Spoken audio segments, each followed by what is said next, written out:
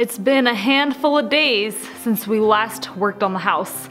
It's been a really rainy spring so far. We've pretty much had rain off and on for a week, which makes starting and stopping work challenging because you never know what the weather's gonna be doing in, say, an hour or the next day. So it's really hard to get into projects, especially projects that are involved. That said, looks like we're gonna have some pretty good weather today. It's just gonna be overcast. We do have rain in the forecast tomorrow as well as the rest of the week, but we think we have a few projects we can check off the list. Last week, the plan was that we were gonna have our wall sips on the ground, today, maybe tomorrow. And at this point, it's looking like I don't even know if it's gonna happen this week. We were also originally supposed to have our roof sips on the ground this week. And now we talked to our SIP company this morning, and it looks like those are now 3 weeks out. While it's frustrating to us that it's taking so long to get our SIPs here after an extremely long design phase, we do acknowledge that if the SIPs were here today, we probably wouldn't be installing them because the weather is so unpredictably wet right now. So we're trying to just stay focused on what we can do. Jesse's still working on some inside stuff at the moment, so until we get to working together, I think I'm gonna go ahead and apply the second coat of oil to our roof braces here. As you can see, there is no visible oil on these puppies. These feel bone dry. So that's how much the oil has sunken in. These ones also look like they haven't seen oil yet, but I assure you, they have. I don't know if we're gonna do this today because after oiling these puppies, they might be a little on the slippery side, but we do have our dowels here, or our pegs, so we can go ahead and drill and peg them and assemble them. We also bought most of the hardware we need to install these to the SIPs. So within a day or two, these puppies will be done.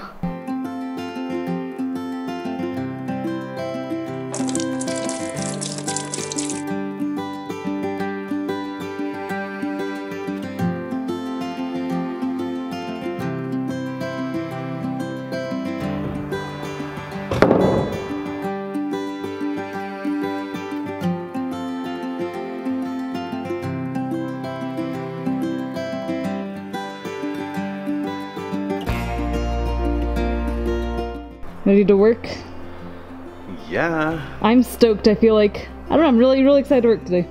I think the weather changed a little bit and we got a little bit of rest and we had a little time together yesterday, so I feel like now it feels good to work. Yesterday,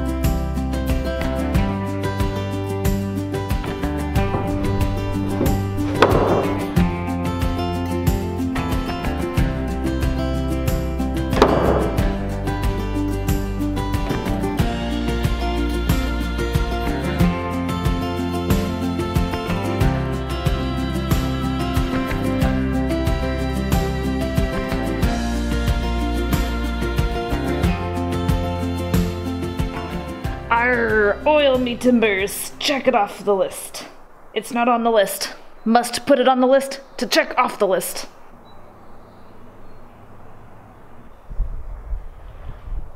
So you got our SIP shoe lumber off the trailer. No, you backed the trailer up. it's ready to go. Yeah, I got it all. Yeah. Do you want to work on pulling the string through the conduit next? Yeah, that's actually more important because like, what if we get power today? What if they show up? We have to be ready. We know the SIPs aren't coming for a while, but power could be here any day. we'll give you a couple of, we're on our way, we're coming right now, we'll be there in 15 minutes, like, yeah. So yeah, we better go get that done, just check it off the list. And then, let's see, I've got a couple other things checked off the list. So I think it's kind of one of those days where it's like punch, punch, punch, punch. Mm-hmm. Done, done, done, done. We're gonna need some extension cords, and we're gonna need our shop vac. Last time I tried to pull string through conduit, it was very, very terrible. But once she went, she went. We're also gonna need a little plastic baggie, so Yeah.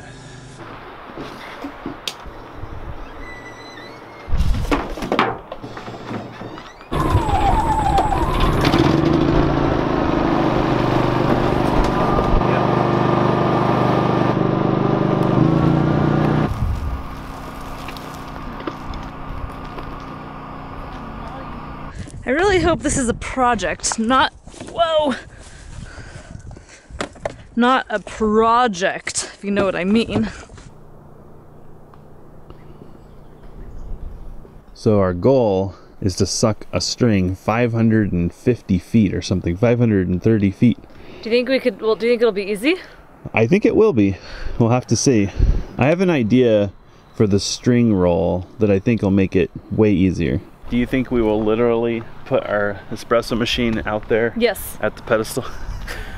I think if you just hold the string like that, in theory, what'll probably happen is it'll probably go like kaboosh, and it'll go like that.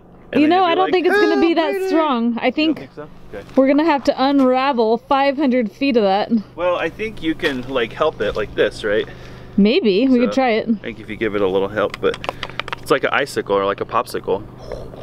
So the important question is, do you want to be the giver or the receiver? Do you want to be the string end or the suction end? Right, exactly. I will be the suction end. Okay, I guess I'll be the string end. Aw, Jesse got the four-wheeler ready to go for me.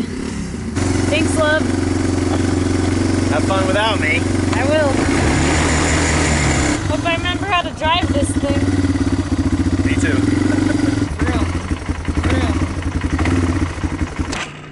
Dang it.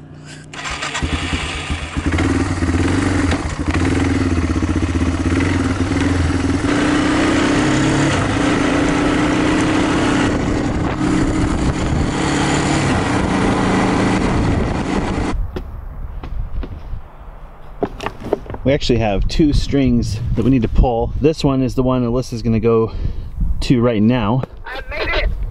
All right.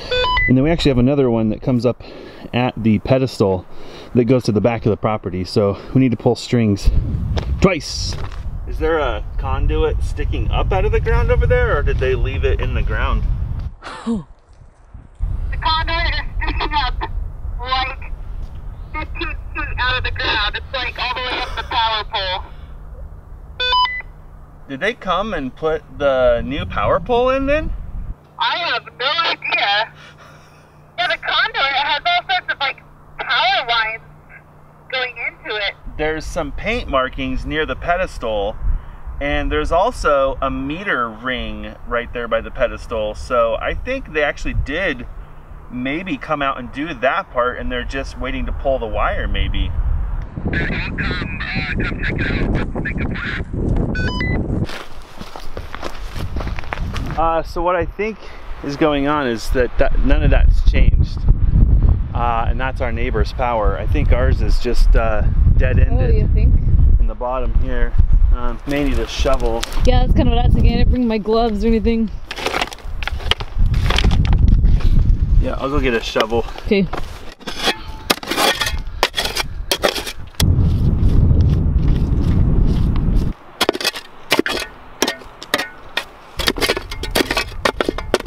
Is that the end? Yeah. Let's see. Okay, so yeah, you ain't getting the shop vac right there on this side. No way.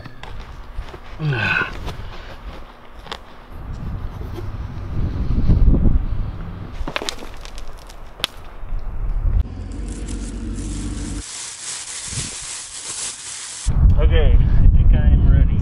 Are you ready? I think I am ready. Let's try it.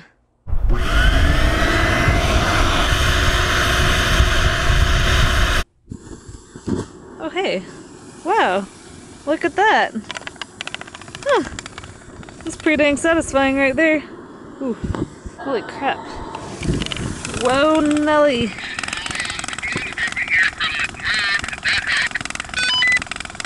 It's going. It should be there soon. It's working like crazy well. Are you done? I made it over here. let me pull it out this side. Oh wow, pulled a bunch of dirt out. Ooh, that's one way to clean your conduit. Nice, yeah, that went really fast. I'm shocked. I expected it to be a complete pita. Every once in a while, we're pleasantly surprised. Just don't get used to it.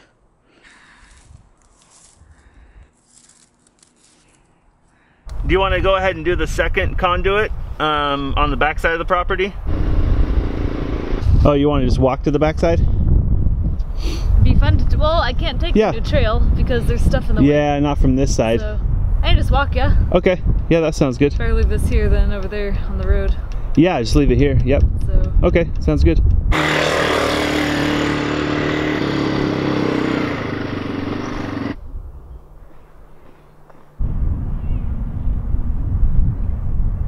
Oh, this one doesn't even have duct tape on it.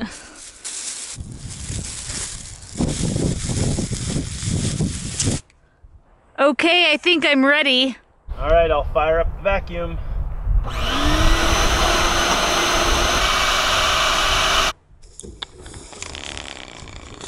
Wow.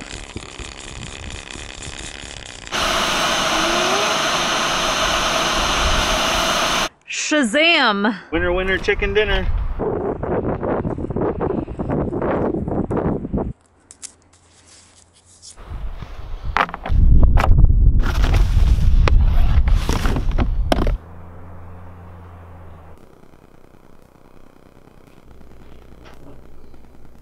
Hurry, use solar power. Hurry, hurry, while the sun's out. Do we want to start the shoes? Yeah, let's make a plan, and then we'll do that. Bugaboo, what are you doing? Bugaboo, did you find a cabana? Did you find a cabana? Where you can sleep in the warm spring sun? Do you like spring? Is it your favorite season? Bugaboo, I'm gonna bet Mom $5 I find you sleeping underneath our flooring one of these days. You know what feels really weird is it's a beautiful spring day and it feels like it would feel good to rest, but it feels so wrong to rest because all I see is work. And I feel like today is like a hard mental day because we feel like the SIPs should be here. We should be hard at work on our SIPs. Today would be one of those days.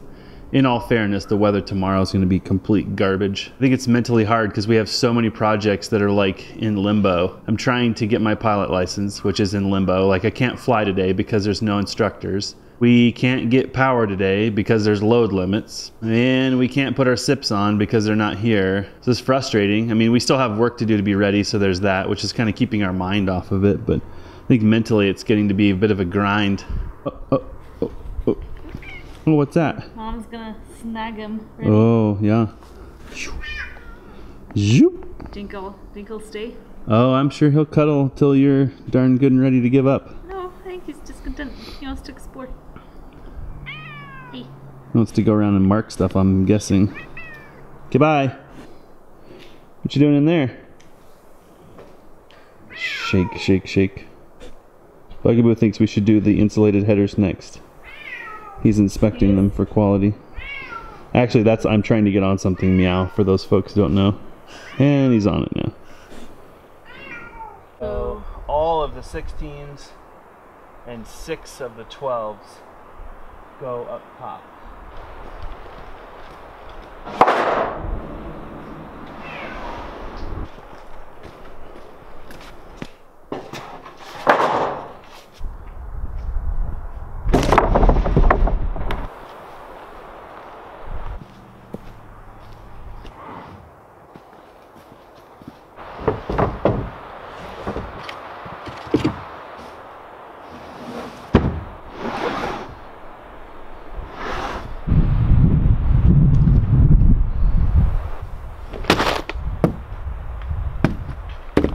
Like we need to make a spacer. So these shoes are going to be 1 inch off of our rim board, and that's 1/2 inch for sheetrock, which we're going to put on the frame first, and then 7/16 with a 1/16 extra for the SIP inner skin.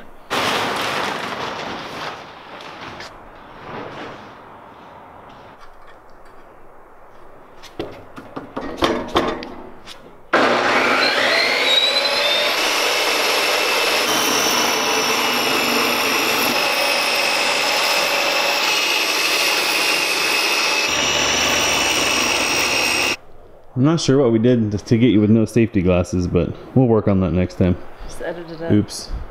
What's the one for me, his and hers? Yeah, that'll do. I'll give you the better one. Yeah, just double check them. I mean, wow, that's really good.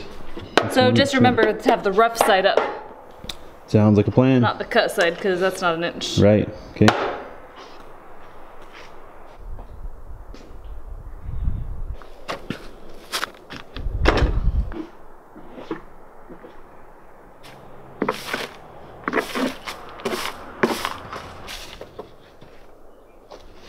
Well, the snow has completely melted finally, and all of the wonderful people who helped us with our concrete pour, their handprints are showing again. Thinking of you guys, if you're watching this video, you know who you are. Of course, there are many other hands who didn't make it into the concrete who helped us as well. We very much appreciate your help. We've had a rafter offcut that we've been carrying with us for months. And every time we run into or connect or do lunch or meet up with somebody who's been a part of the build, we try to get their autograph on the block. We're hoping it'll make a great conversation piece on the coffee table once this beast is done.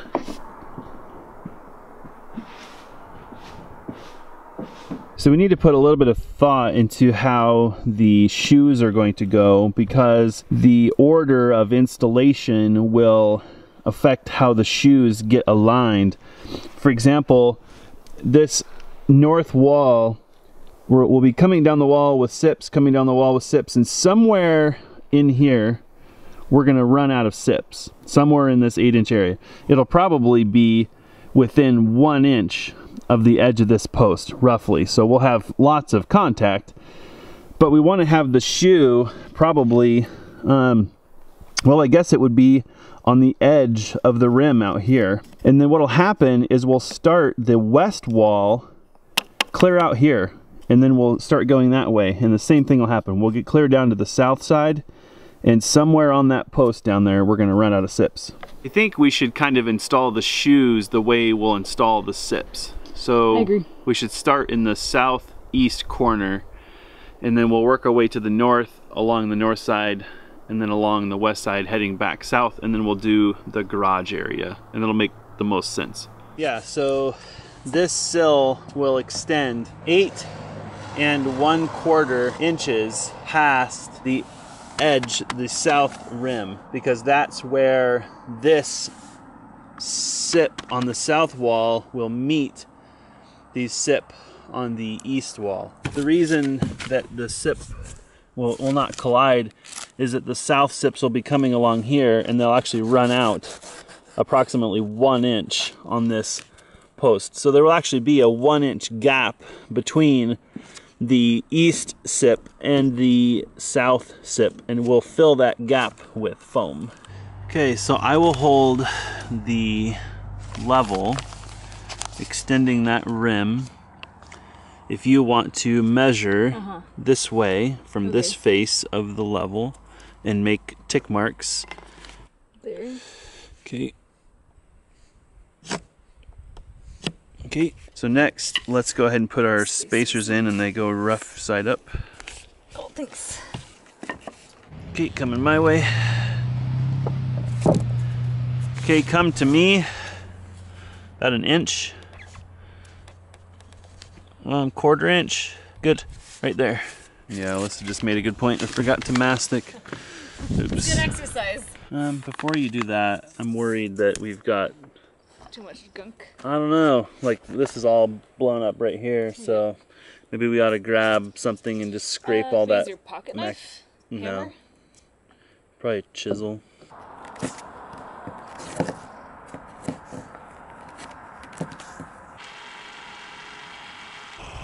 Beautimus.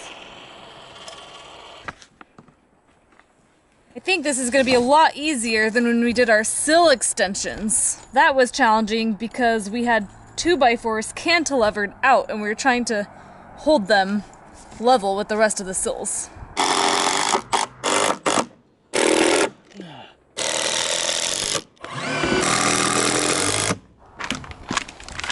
Got it.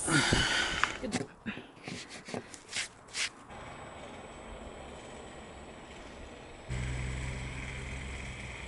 So the inside dimension of our sips are 7.25, and we just measured these, and these are actually 7.5. So we gotta unscrew this one and rip them down, yeah? Yep. On second thought, we're gonna make the executive decision to not worry about these SIP shoes until the SIPs are here. Because now that we have to rip every single board down, we don't know that that's gonna be the actual dimension. Maybe it's 7.5 after all, maybe it's 6, I don't know. We have a pretty bad track record with products not being what they're supposed to be. So since this is a pretty small project, there's really no reason to not wait until the SIPs are on the ground so we can measure them. And for the two that we already screwed and glued, I guess we didn't screw this one yet, we're thinking we could just use the circular saw and rip it to whatever dimension we need. Yeah, I don't know. I don't trust anybody.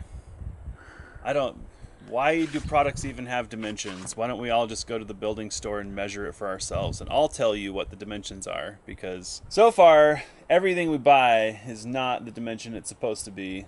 I'm not willing to make double work. So let's just wrap this up and, yeah. Find a new project. Go work on something else.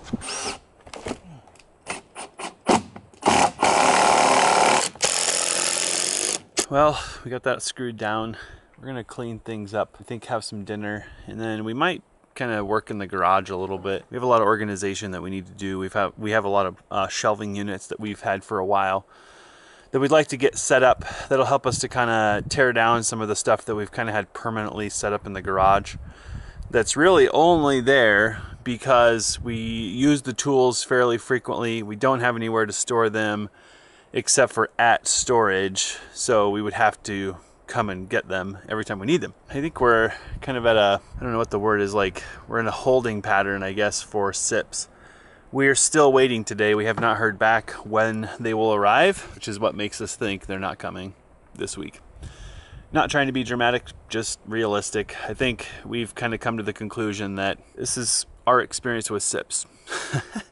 Doesn't matter how hard we work, we're just waiting on somebody else.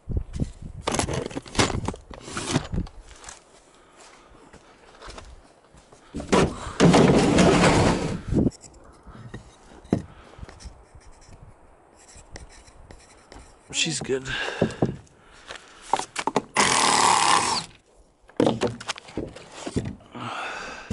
Good.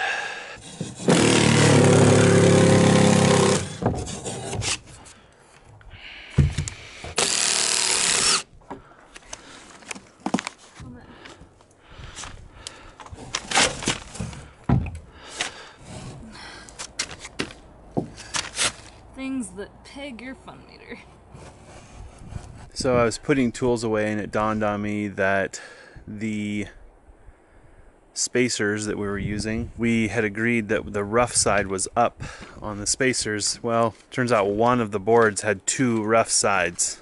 So it kind of made us want to come back and just check that our 1 inch from the rim gap was correct, and it's not.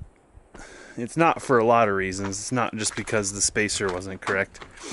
So we thought we would just see if we could pull those shoes back off and maybe scrape the mastic off, and we did.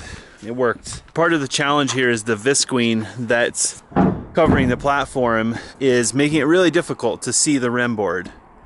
The rim board is a little swollen because it's been wet for a long time.